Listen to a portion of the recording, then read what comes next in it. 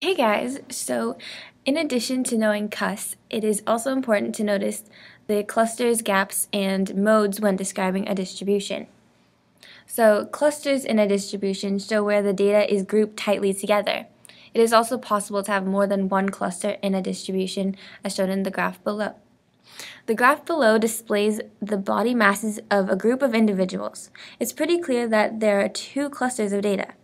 One group showing the mean body mass for women and the other for the mean body mass of men, since women tend to weigh less. So gaps in a distribution show where no values fall in between. They show holes in the distribution. This graph does not display a gap between the two clusters, but there is a trough or a valley in between them.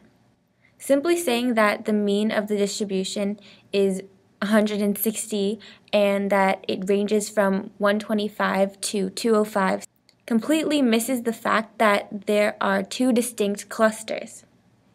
But lastly, modes are the major peaks in a distribution. Distributions are said to be unimodal, bimodal, or multimodal. So clearly, this distribution is bimodal since there are two peaks in this distribution.